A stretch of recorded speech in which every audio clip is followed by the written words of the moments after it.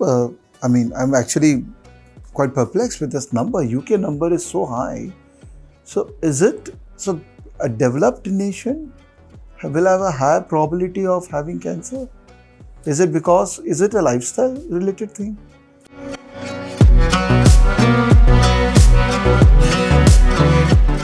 I can get what I can get from you, but I want to talk about this final aspect of cancer, which is, you know, when doctor says, and we see in movies also that ab kuch nahi ho sakta hai, like they finally doctor gives up that we can't do anything about it now.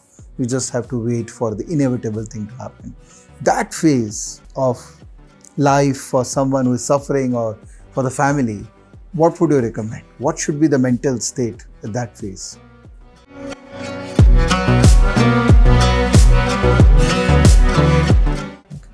And even today, for some cancers, such as mouth and throat cancer, India probably has the highest number of cases compared to other parts of the world.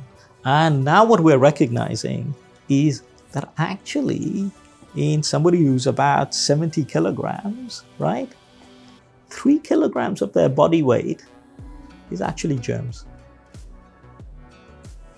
What are you saying? Yeah. Amazing. And because the germs are smaller, okay, because the germs are smaller per kilo, right, there are more germs per kilo than there are human cells per kilo. Now again, I forget the numbers and I can look this up for you, but if you were to count the number of germs versus count the number of human cells, there are more germs than human cells.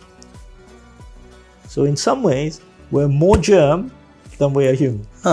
So you should stop using the term germ in a negative connotation now. Absolutely. Right? Yeah.